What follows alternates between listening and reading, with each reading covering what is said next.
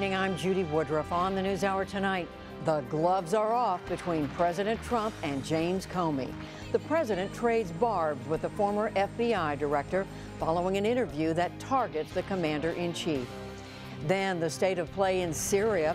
After U.S. airstrikes, a debate heats up in Congress over the power to authorize military action. And sounds of the desert. We travel to Mali in West Africa to hear how the music of the Tuareg people helped them endure. We sing about how we have suffered through politics, through racism against us, and our ancestors from the desert. We say we are here. Don't forget us. All that and more on tonight's PBS NewsHour.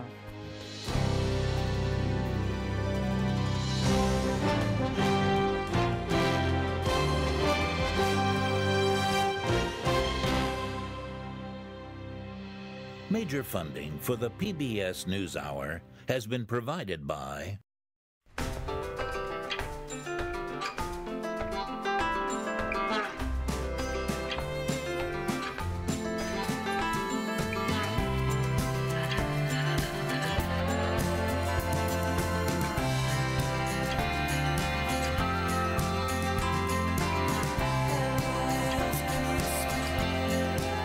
moving our economy for 160 years. BNSF, the engine that connects us. Institutions. Cohen Watch.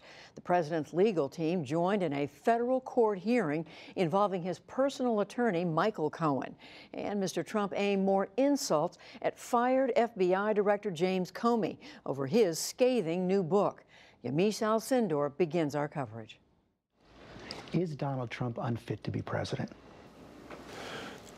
Yes, but not in the way I often hear people talk about it. James Comey led off his media blitz by criticizing President Trump, focusing much of his attack on the president's character.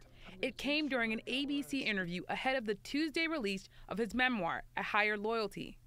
While Comey told ABC he doesn't support impeaching Mr. Trump, Comey pointed to Mr. Trump's reaction to last year's Charlottesville unrest, his past treatment of women, and what Comey said were Mr. Trump's constant lies. Our president must embody respect and adhere to the values that are at the core of this country, the most important being truth.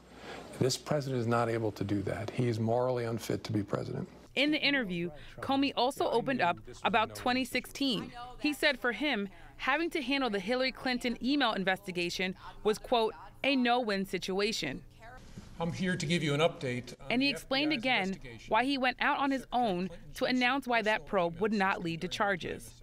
In the process, he described his discomfort with the perception that then Attorney General Loretta Lynch may have been too close to Clinton and her campaign. I decided, as much as I like her, I have to step away from her and show the American people the FBI's work separately. I actually thought, as bad as this will be for me personally, this is my obligation to protect the FBI and the Justice Department. In a statement before ABC's Comey interview aired, Lynch said she never discussed the probe with anyone from the Clinton campaign or the Democratic National Committee. She also said that Comey had ample opportunities to raise concerns with me. He never did. Comey, of course, came to lead a probe into Mr. Trump's campaign in Russia, one that continues today under special counsel Robert Mueller's purview and could eventually lead to legal jeopardy for the president. In a separate sit-down interview with USA Today, Comey said he could not rule out whether President Trump has been compromised by Moscow. It's hard to explain some things without at least leaving your mind open to that being a possibility. I don't know whether that's the business about the activity in a Moscow hotel room or finances or something else. But again, I don't want to overstate it. I'm not saying it's likely. I'm saying, to be honest with you, I have to say it's possible. The White House today said President Trump saw pieces of Comey's ABC interview. And Mr. Trump himself today questioned Comey's credibility. He also called the former FBI director, quote, disgruntled, and said Comey and others, quote, committed many crimes. In New York today, the president's legal team was fighting a different battle. His personal lawyer, Michael Cohen, went to court to prevent government investigators from reviewing files seized during an FBI raid on his home and office last week. Cohen's lawyers called the raids, quote, completely unprecedented. At issue, attorney-client privilege and whether the president's protected conversations with Cohen might be revealed. Mr. Trump voiced his concerns on Twitter over the weekend, writing, "Attorney-client privilege is now a thing of the past." The U.S. Attorney's Office for the Southern District of New York, which is not connected to the special counsel's ongoing Russia probe, says that any material taken from Cohen will be inspected by a separate filter team to protect privileged information. But the president's new attorney argued that the president himself must be allowed to determine what is covered by privilege. In a letter sent to the judge late Sunday, she wrote that the president is, quote, "the only person who is truly motivated to ensure that the privilege is properly invoked and applied." The U.S. attorney said that proposal would set, quote, "a dangerous precedent." For his part, Mr. Cohen's own attorney argued in court that the judge should appoint an independent special master to sort through the files to, quote, "ensure the public's confidence in the appearance of fairness." Prosecutors say Cohen is the target of an ongoing criminal investigation, in part because of a $130,000 payment he made to adult film star Stephanie Clifford, also known as Stormy Daniels, so she would keep her alleged affair with Donald Trump secret. Daniels and her attorney were in the courtroom today as well. We will look at some of the legal implications of all of this after the news summary. In the day's other news, at least 7 inmates died at a prison in South Carolina after a pitched battle that lasted most of the night. One inmate said bodies were, quote, "stacked on top of each other." It happened at a maximum security facility in Bishopville, where gang members fought each other with homemade knives. Authorities say most of the dead were stabbed or beaten to death. 17 other prisoners were seriously injured. What we believe from the initial investigation is that this was all about territory. This is about contraband. This is about cell phones, and you've heard us talk about these over and over again. These folks are fighting over real money and real territory while they're incarcerated. At least 20 inmates have been killed in South Carolina prison since the start of last year. The head of the U.S. Environmental Protection Agency, Scott Pruitt, faces new questions tonight. The Government Accountability Office reports the EPA illegally spent $43,000 on a soundproof communications booth for Pruitt's use. He's already under fire over first-class air flights and a bargain condo lease linked to an energy lobbyist. Meanwhile, an inspector general reported that Interior Secretary Ryan Zinke could have avoided taking a charter flight last year that cost $12,000. A powerful spring storm moved out of the northeast and mid-Atlantic today after blasting a wide swath of the nation and killing 3 people. A tornado struck Sunday near Greensboro, North Carolina, and the damage was bad enough to close 3 schools for months. Mayor Nancy Vaughn says the devastation is sweeping. It really looked like a war zone, and we have to remember that people are living in these conditions. Today, everybody is grateful just to be alive, as we are grateful that they are alive. They are going to be living under some very difficult conditions for a very long time. To the north, the system dumped 2 feet of snow in Wisconsin and Minnesota over the weekend and broke records for April snowfall all across the upper Midwest. In China, the widely used microblog site Weibo has reversed its decision to censor gay content after a public backlash. The company that runs Weibo initially said the crackdown was a response to tough cybersecurity laws. Now it says it will mainly focus on removing pornographic and violent material. President Trump moved today to fill 2 more vacancies on the Federal Reserve Board. The White House said he is nominating Richard Clarida, a professor at Columbia University, to be the Fed's vice chair. Kansas Bank Commissioner Michelle Bowen is the choice to fill a 2nd slot. Both nominations require Senate approval. Wall Street's week is off to a good start. The Dow Jones Industrial Average gained nearly 213 points to close at 24,573. The Nasdaq rose 49 points, and the S&P 500 added 21. And the 2018 Pulitzer Prizes are out, and they are dominated by reporting on sexual misconduct and the Russia investigation. The New Yorker magazine and the New York Times won the Public Service Prize for coverage of the Harvey Weinstein scandal that galvanized the Me Too movement. The Times also won, along with the Washington Post, for investigating Russia's meddling in the 2016 U.S. election. In the arts, rapper Kendrick Lamar's album Damn took the Music Prize. He is the first non-classical or jazz artist to win a Pulitzer. And Andrew Sean Greer's novel Less won the prize for fiction. Still to come on the NewsHour, how revelations from the former FBI director affect the ongoing investigation surrounding the president. The situation in Syria following the weekend's airstrikes by Western allies. Inside the musical culture of the Tuareg people of Mali, and much more.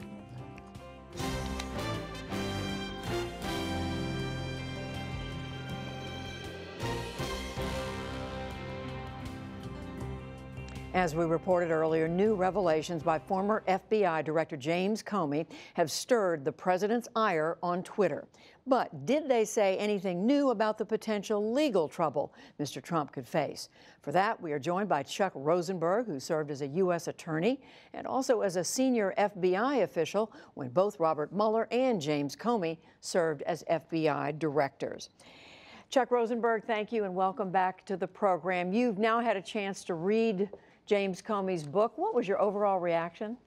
Well, I did have a chance to read the book. I read it cover to cover this weekend. A couple of different reactions. One, it's exceedingly well written. It's a story well told. Two, I don't think there are lots of new revelations in it. And by that I mean for the legal case that Mueller and his team might be building against the president or others. And then one other thing that I think I should add. It's a little bit unusual to have witnesses out there as publicly as Jim Comey is out there now, speaking and writing. Normally a prosecutor, and I was one for a long time, would caution a witness against that. But Jim isn't an ordinary witness, and I'm sure the Mueller team already knows his story backwards and forwards. And in fact, I want to ask you about that, Chuck Rosenberg, because there is a fair amount of comment out there about the fact that James Comey not only is making observation in this book and in these number of interviews he's starting to do on television. In fact, we welcome him in an interview on the NewsHour next week. But he's making what we in journalism call editorial comments. He's commenting on the president. He thinks he's unfit for office, and some pretty strongly negative comments about the president. What do you make of that? Is that an appropriate thing for the former FBI director to do? Well, it's unusual, Judy. There's no question about that. It's a book and not a legal brief. And so while normally you wouldn't expect an FBI director or a former FBI director to do that, I understand it because he's also telling a story. And when you tell a story, to bring in your reader, you add some color, you add observations. A legal brief wouldn't sell very well. I suspect this book will. And in connection with that, there's been real pushback. I mean, the White House is saying this is just an effort to sell his books. The president has used some strong language, called him a slime ball. What do you make of this? I mean, he's basically gotten himself into a new war with the president. Yeah, those terms are deeply, deeply unfortunate, and I don't think they befit the office of the president. Look, I'll say this. I've known Jim Comey for 25 years. As a friend, as a colleague, as a boss.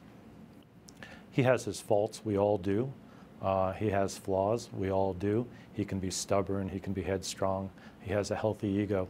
But in 25 years, I have never, and I should repeat, never known Jim to tell anything but the truth.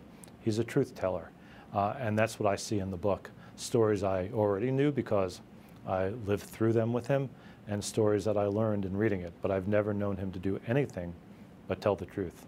And I gather from what you're saying, Chuck Rosenberg, that you don't see anything in here in either what he's saying in interviews or in the book that's going to change the trajectory of the Mueller investigation. I really don't. I mean, there's a legal campaign, and that will be waged by agents and prosecutors on one side and defense counsel on the other. And then there's a PR campaign, and obviously being waged by media folks and pundits and analysts and the like.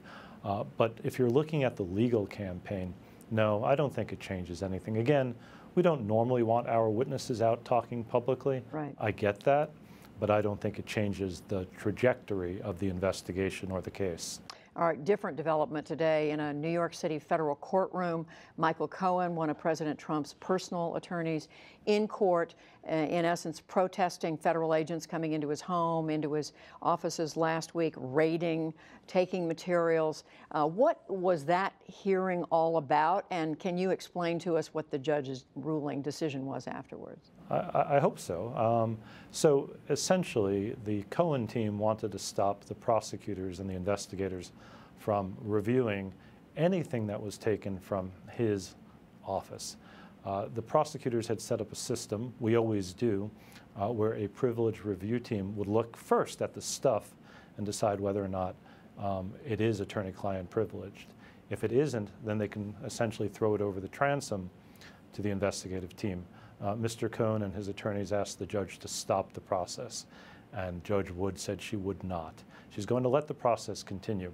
The judge did say, however, that we have to think about how it's going to look going forward, whether or not she's just going to let the prosecutors and their privileged review team do the work, whether she'll appoint a special master, somebody beholden to the court to do that work, to be determined on the process and the details.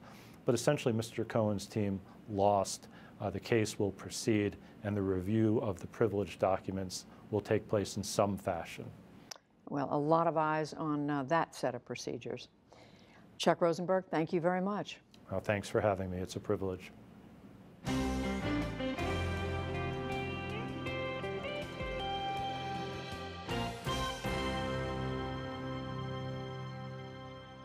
And now to Syria and the aftermath of the airstrikes launched by the U.S., the United Kingdom, and France to punish the Syrian regime's alleged use of chemical weapons. As Lisa Desjardins reports, the military strikes have renewed questions about presidential war-making powers. Pentagon video shows the hail of missiles streaking towards Syria on Friday night. Their reported targets: 3 chemical research and production facilities in Damascus and Homs. Satellite pictures displayed the sites hit, here before the launch and then after they were leveled. At an unrelated event in Florida today, President Donald Trump described the strike as a success. They didn't shoot one. You know, you heard, oh, they shot 40 down, then they shot 15 down. They what? Then I called, I said, did they? No, sir. Every single one hit its target. Think of that. How genius. Not one was shot. Meanwhile, a fact-finding team from the Organization for the Prohibition of Chemical Weapons arrived in Damascus over the weekend. It's on a mission to determine the chemical used in this month's attack on the suburb of Douma that left dozens dead. But as of today, the team said Syria and Russia were blocking them from entering the area. The OPCW called an emergency meeting at The Hague today, and Britain's ambassador to the Netherlands called on the Syrian government and its Russian backers to give the inspectors the access they need. Now, we are obviously keen to make sure that the inspectors have every means that they can to carry out their job and carry out their investigation as soon as possible, and we see no reason why they should not be able to get to Douma. The U.S. representative to the inspectors group said there are indications that Russian teams went into Douma already. Russian Foreign Minister Sergei Lavrov told the BBC there was no evidence of chemical weapons in Douma and denied suggestions that Russia had tampered with the site. There is no proof that on the 7th of April, chemical weapons were used in Douma. And frankly speaking, all the evidence which they quoted was based on the media reports and on social networks. Order! But in the House of Commons, British Prime Minister Theresa May said Russia was covering up the attack. This as Washington apparently prepared to fire another economic salvo at Moscow. UN Ambassador Nikki Haley spoke Sunday of new sanctions on Russian firms the U.S. believes helped Syria's chemical weapons program. But the Washington Post reported this afternoon that Mr. Trump was not yet ready to impose those sanctions and had ordered a delay. The airstrikes came weeks after President Trump said he wants the U.S. military out of Syria entirely. French President Emmanuel Macron said yesterday that he'd convinced President Trump to maintain a presence in Syria, but he walked back those comments today. Je n'ai indiqué aucun changement hier. I didn't indicate any change yesterday. I never said that either the United States or France would stay engaged militarily in the long term in Syria. White House spokeswoman Sarah Sanders said today the president still wants to bring troops home from Syria, but there's no timeline yet for their exit. President Trump's actions last week were not specifically approved by Congress. There was no authorization to use military force. In the past few minutes, a group of leading bipartisan senators have unveiled a bill to rewrite current authorizations to use force in Iraq and against ISIS. For more of the question of the president's authority, I'm joined by one of that bill's co-sponsors, Senator Chris Coons of Delaware. He also sits on the Senate Foreign Relations and Judiciary Committees. Thank you, Senator. Now, looking over the outline of your bill, it does not deal specifically with Syria, but instead with the fight against terrorism and Iraq. I want to ask you about the airstrikes against Syria. Do you believe the president had the authority? Were those lawful airstrikes last week?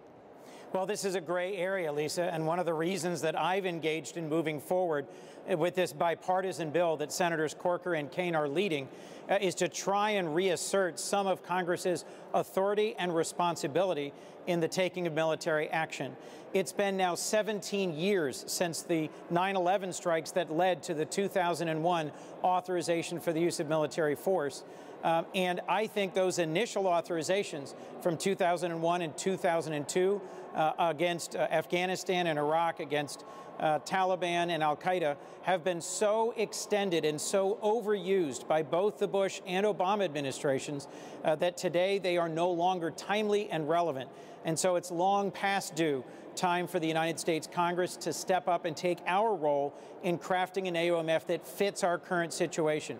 It is not clear to me that President Trump has a plan for our path forward in Syria or that these strikes were appropriately authorized.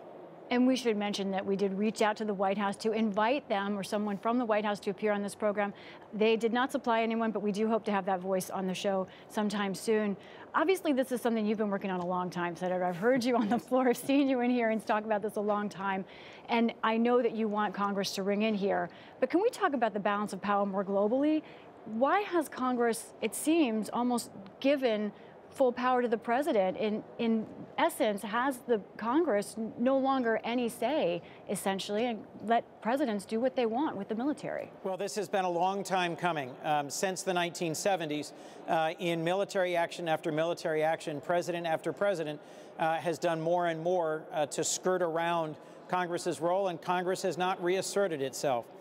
In 2001 and 2002, Congress stepped up and passed authorizations that were specific to the conflicts in Afghanistan and Iraq.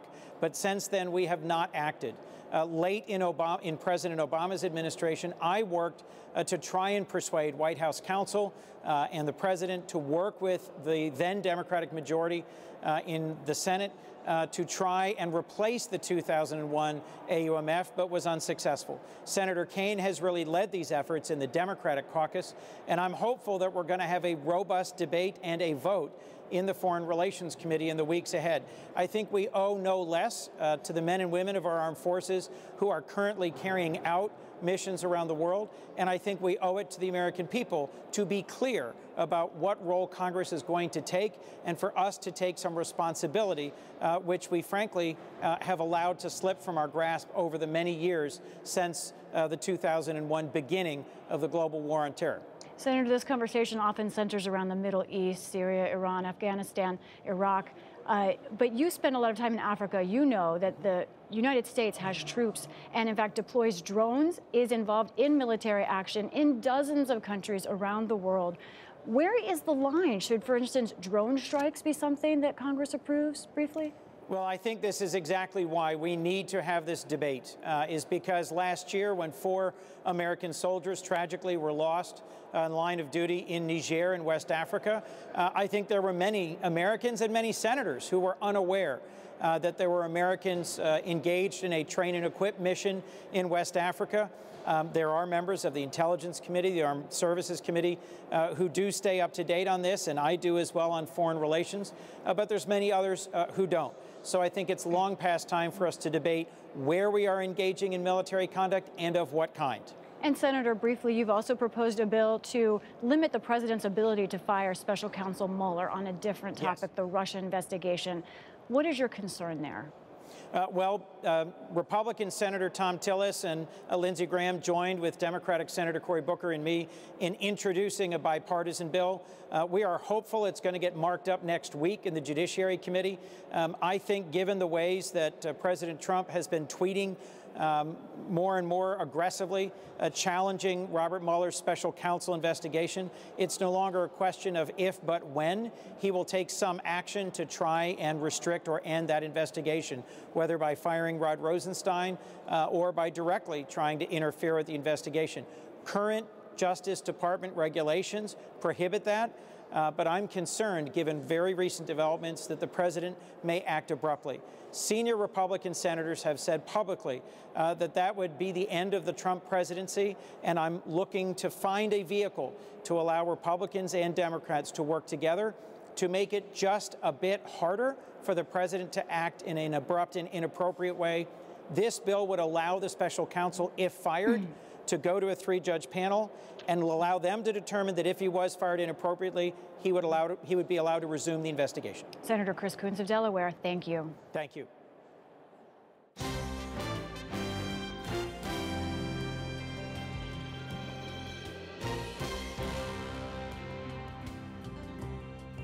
Now we turn to Mali, the West African nation that is home to over 500,000 Tuareg people.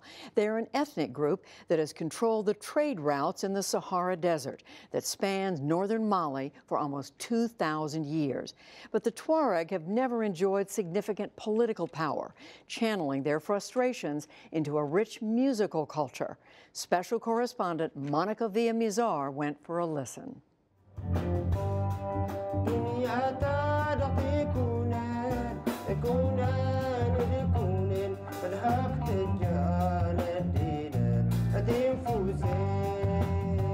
Ahmed Kaidi says that the Tuareg people have always been warriors, but he traded his rifle for a guitar. It's a music of resistance. It's poetry for a people that have plenty of things to say. We sing about how we have suffered through politics, through racism against us, and our ancestors from the desert. We say we are here. Don't forget us.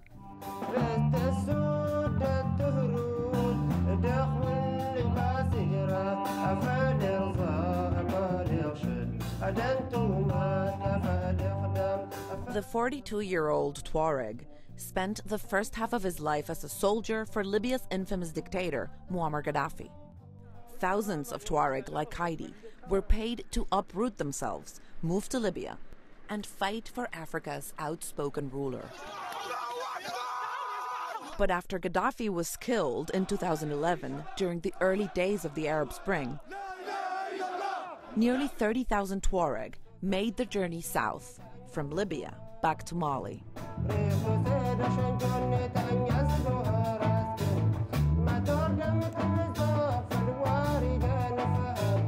Ahmed Kaidi says the Tuareg are the masters of the Sahara, navigating the dunes only by following the stars. Surviving in one of Earth's most inhospitable places, and their music reflects this experience of traveling the desert.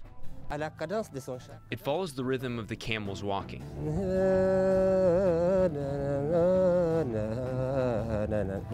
You are alone with the camels, and you hum to the rhythm of the camel. It's like a trance that helps you make the long journey ahead. And you are alone, no one to talk to.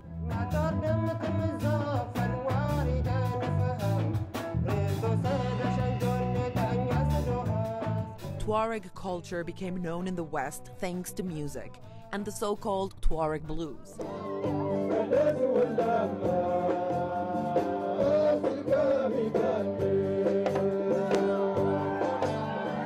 Every year, groups gathered in a desert festival outside the fabled city of Timbuktu. Even Western singers like U2's Bono flocked there. But for the last 5 years, the festival has been cancelled after violence ripped through northern Mali. By January 2012, a Tuareg militia began to fight for independence from Mali and its own Tuareg nation. Guns from Libya fueled a revolution led by Bilal Ag-Sharif. But Al-Qaeda used those same guns and hijacked the revolution. All of Mali became a battleground. Then French troops landed to stop the Islamists in 2013, and UN peacekeepers soon followed.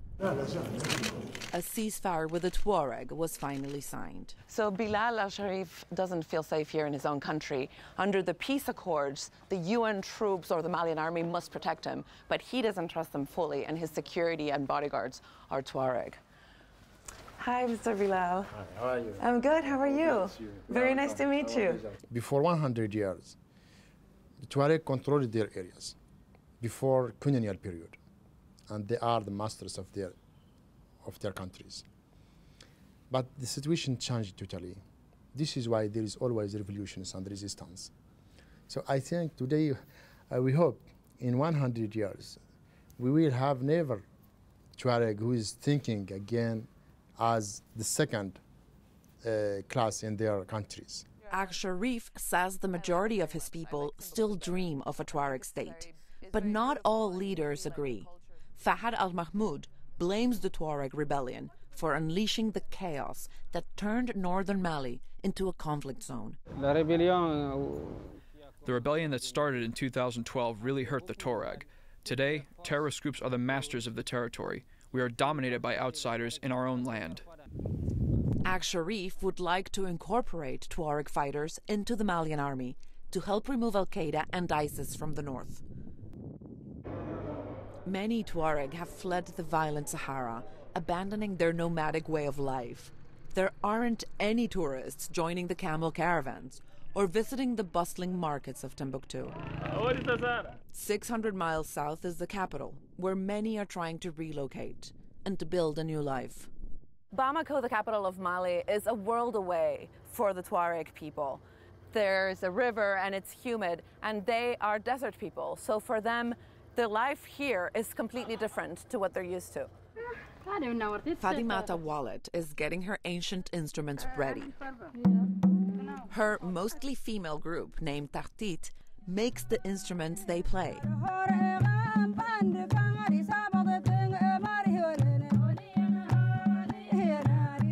The band had been touring constantly, even performing internationally, but times are tough. Since the rebellion and the war in 2012, we don't go on tour. I don't know if it's because it's a traditional music only liked by older people or if it's because of the crisis.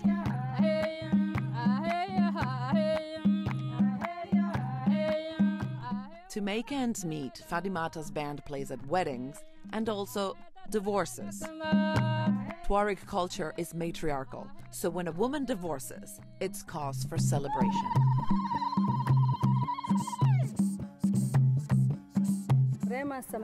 Even if I'm physically here, my mind and soul are in the desert. I always need to live and think of going back to the desert. If I'm in New York or Washington, I think of my native village in the middle of the desert, sitting on a large sand dune. There I am in peace. No phones or anything. I sleep perfectly well there.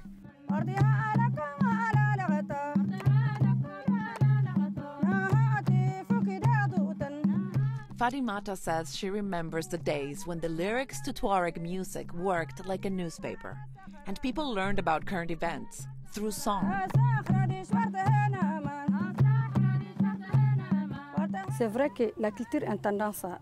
Our culture has a tendency to disappear. That's why I formed this group of women who spread their message around the world.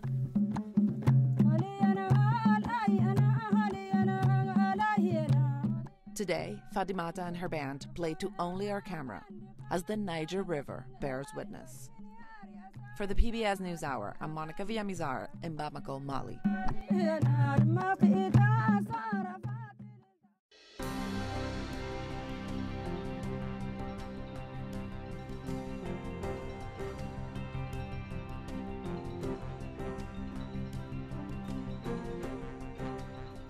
Last week, 2 African-American men were arrested in a downtown Philadelphia Starbucks.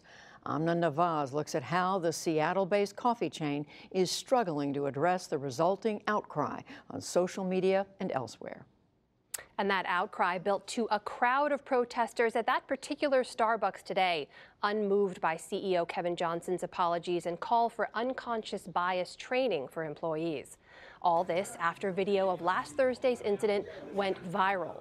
The clip shows police officers confronting 2 black men seated inside the Starbucks as they wait for a third guest. The store manager reportedly called police after the men asked to use the bathroom without buying anything first. Minutes of calm conversation follow. Police officers eventually handcuff both men and force them to leave. Starbucks Kevin Johnson today called the arrests reprehensible, apologized to the men, and vowed to make sure this does not happen again. For more on this, I'm joined by Philadelphia City Councilman Kenyatta Johnson, who represents the district in which this Starbucks is located. Councilman Johnson, thank you for your time and welcome. I want to begin by asking you now, since you have met with a number of people involved in this incident, why do you believe that it ended up in this way? Well, you know, first and foremost, being the council person in the 2nd Councilmanic District, which is a very diverse district, but we also represent the Starbucks in my district. I want to make sure as a council person that no form of racial bias or racial profiling is accepted. And so we called a press conference today to address this issue and to denounce the recent arrest of the 2 African-American young men who were arrested after waiting while being black in the Starbucks cafe. And as we move forward, we want to make sure that Starbucks have come up with a plan to specifically address the issue of diversity and inclusion, as well as addressing the issue of racial awareness when it comes to how their business operates. Councilman, you've now spoken to a number of people involved. You've seen a lot more than most of us who've only seen the video. Yes. Do you believe that these men were the victims of racial bias? Yes. You know, everyone knows that Starbucks brand is you can come there, use their Wi-Fi, and in that environment, you know, have meetings, you know, and take a moment and take care of your day-to-day business while you're inside their particular store. That's always been a part of their brand. In this particular case, you have 2 African-American young men.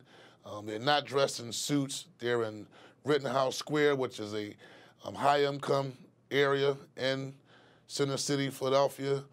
And the person who actually called the police, I believe, overreacted when she had the interaction with these young men who said they were waiting for someone to come and meet with them. And that resulted in her calling the cops, which resulted in an unnecessary arrest of the 2 African-American young men. And so a lot of people in my district are in outrage. A lot of people in my district want answers. But most importantly, they want to make sure we continue to hold Starbucks accountable. Well, let me ask you about that now. The first reaction from Starbucks was a rather tepid apology. The backlash grew. There was then a more robust statement followed by a video statement from the CEO, Kevin Johnson, in which he said this. These 2 gentlemen did not deserve what happened, and we are accountable. I am accountable. Now, going through this, I'm going to do everything I can to ensure it is fixed and never happens again. Whether that is changes to the policy and the practice, additional store manager training, including training around unconscious bias, and we will address this. Councilman Johnson, are you satisfied with Starbucks' response? Not at all. You know, listen, I've worked with several major corporations in a variety of different aspects regarding organizing for wages for low-income individuals, and I know how this game works. We need to see more than just lip service. We need an action plan that specifically goes toward racial sensitive training, but also a campaign to let the people here in the city of Philadelphia know that anyone is welcome to come to the Starbucks Cafe without fearing any type of racial or social bias perspective when it comes to individuals hanging out or coming to frequent and patronize their business. It's totally unacceptable. Again, people are in outrage, and we have to continue to make sure that they aren't just giving an apology. We want an action plan to actually address this issue. You mentioned that the manager who had originally first called the police to the scene, she's now reportedly been removed from the store pending an investigation. Is that the standard to which you as councilman would hold other businesses in your district, that they should remove employees who exhibit any kind of racial bias? Oh, absolutely. I would go even further to say if the evidence shows that they has exhibited some level of racial bias, they should be fired, to be quite frank with you, because at the end of the day, nobody should feel, in the year 2018, any form of racial discrimination, regardless of their background, regardless of their lifestyle, and most importantly, regardless of their race. And so this is totally unacceptable, and Starbucks must be held accountable. And beyond just issuing an apology, beyond just removing the young lady, we need to have an action plan to make sure there's racial sensitivity training for the employees. We need to also make sure that people of Philadelphia know from a racial awareness campaign from Starbucks that anyone can come to Starbucks and feel welcome without the feeling that they will be kicked out based upon their race, creed, or color. Philadelphia City Councilman Kenyatta Johnson, thanks for your time. Thanks for having me here today.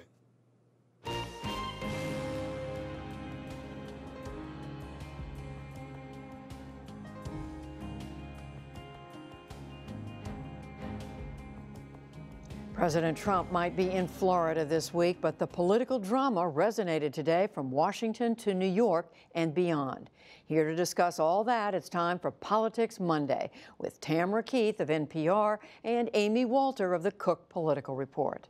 Welcome to you both, Politics Monday. So Tamara, I don't know if you call it political drama or something else, but James Comey, the former FBI director, is making quite a tour after his book came out a few days ago. What do you make of the reading and the talking?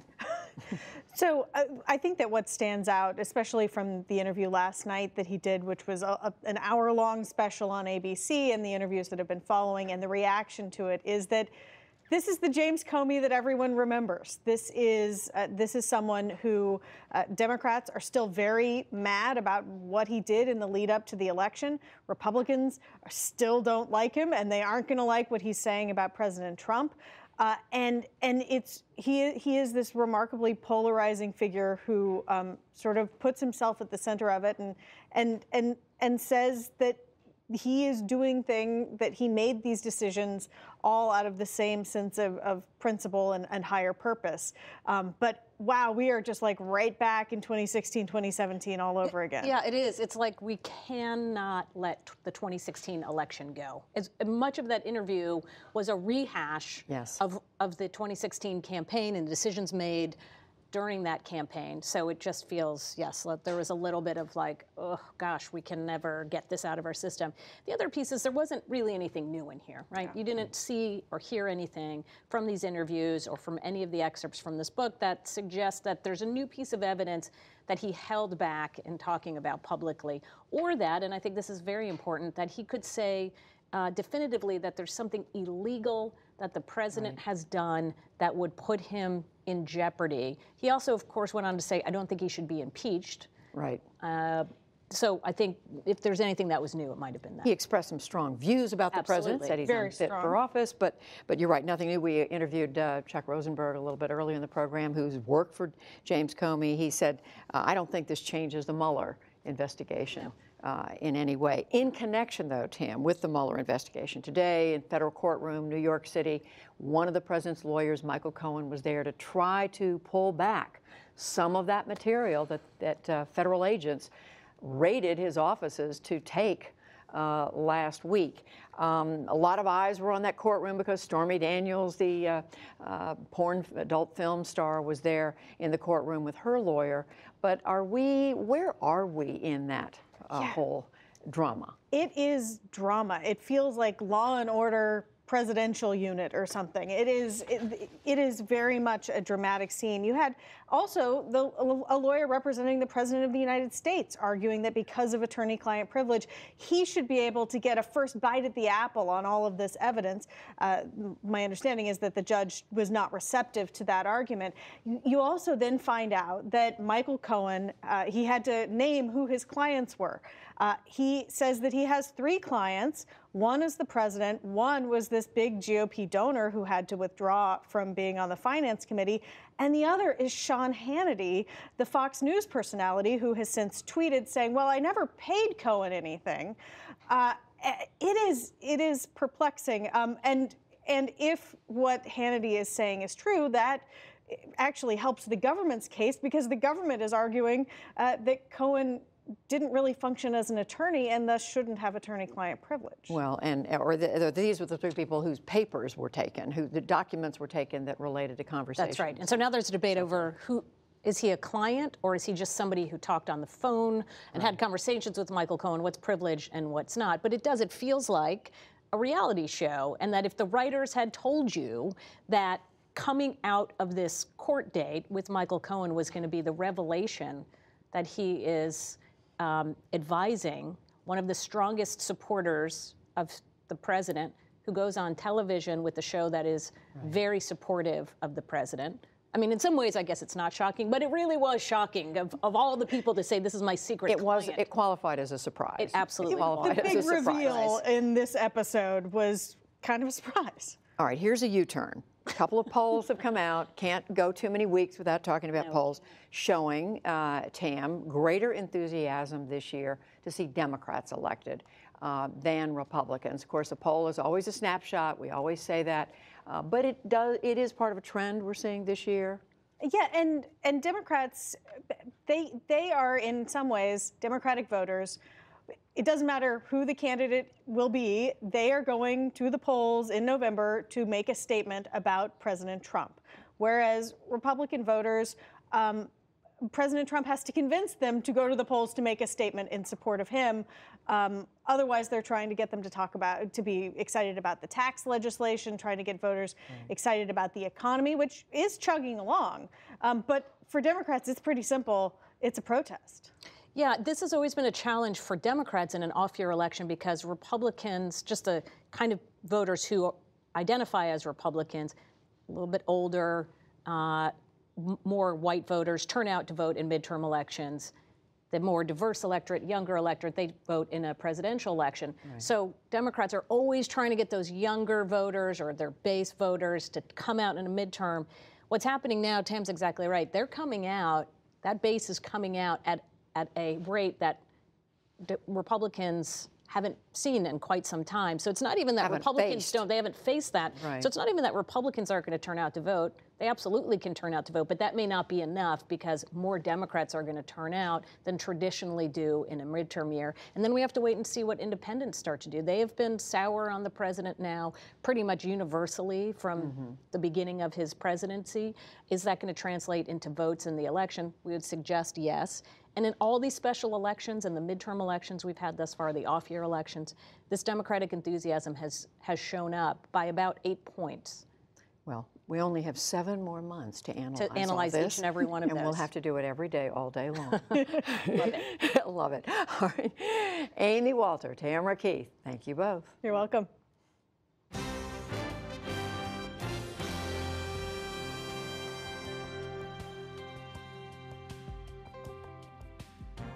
As we reported earlier, recipients of the Pulitzer Prize were announced today, and they included winners in literature, music, and the arts. Jeffrey Brown is with us from Boston to run through some of them. Hi, Jeff. So, hi, Judy. The winner in music, a big surprise, Kendrick Lamar. Yeah, that is a real big surprise, Judy. As you know, the Pulitzer Prize in music almost always has gone to someone in the world of contemporary classical music. Twice it has gone to some jazz greats, but that didn't even happen until 1997. The first was Wynton Marsalis, and then in 2007 was the great Ornette Coleman. But here we have Kendrick Lamar from the world of popular music, for one, and even more rap music, which has never happened before. So it's quite interesting. There's no question about his bona fides as one of the great wordsmiths and musicians of popular music today, but it's very interesting to think about the values of music and what is being honored by something like the Pulitzer. It's quite new. Of Of course, it happened, one analogy we could think of is Bob Dylan winning the Nobel Prize a couple of years ago. Quite controversial. He was getting it in the he was getting the prize for literature as a poet, but here he was, a musician and folk singer. Kendrick Lamar is certainly a musician, certainly doing music, but this is quite new for the Pulitzers. Well, I confess I'm a fan of Kendrick Lamar, so good for him. Now, Jeff, there were some other interesting winners, writers, other categories of the Pulitzer Prize. Tell us about a couple of those.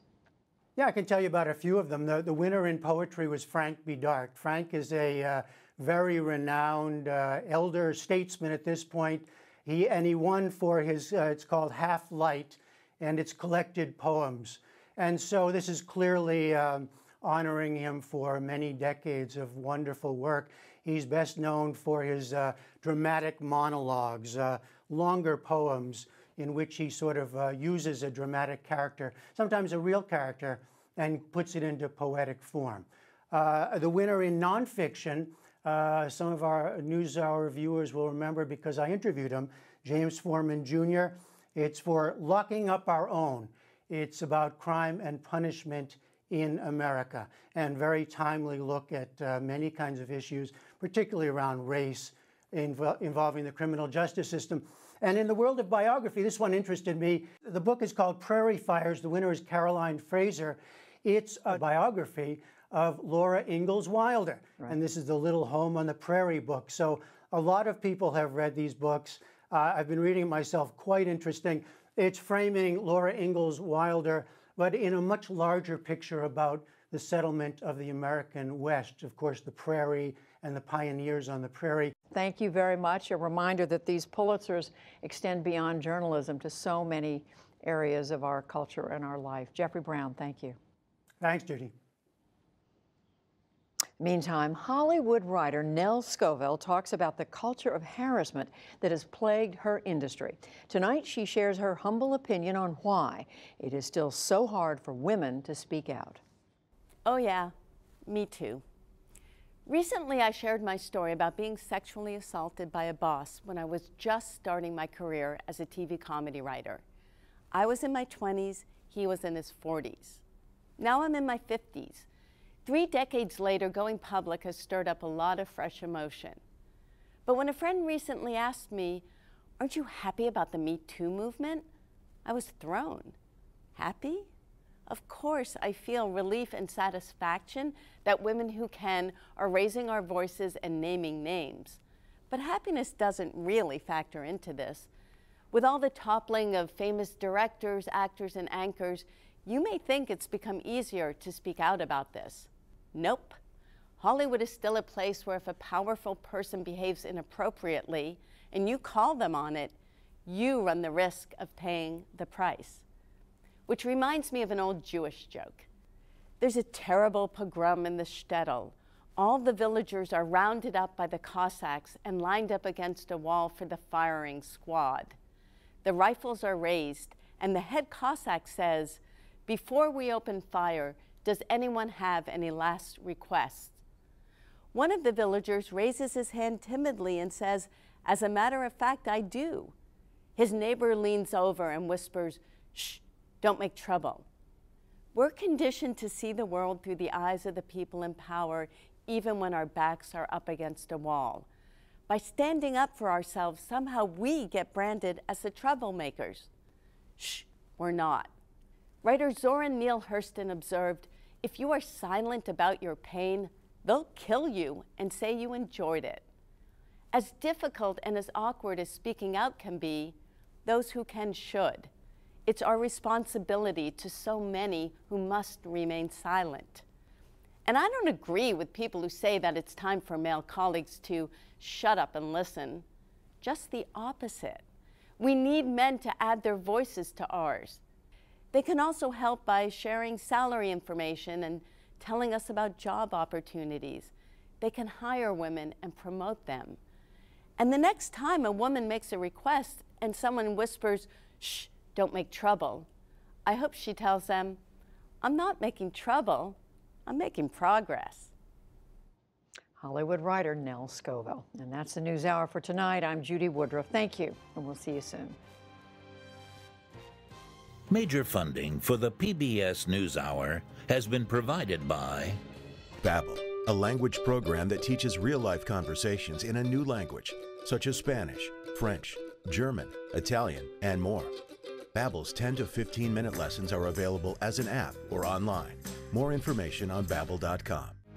BNSF Railway, Consumer Cellular, Financial Services Firm, Raymond James. And by the Alfred P. Sloan Foundation, supporting science, technology, and improved economic performance and financial literacy in the 21st century. Supported by the John D. and Catherine T. MacArthur Foundation, committed to building a more just, verdant, and peaceful world.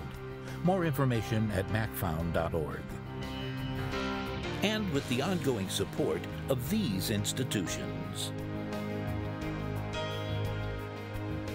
This program was made possible by the Corporation for Public Broadcasting and by contributions to your PBS station from viewers like you. Thank you. You're watching PBS.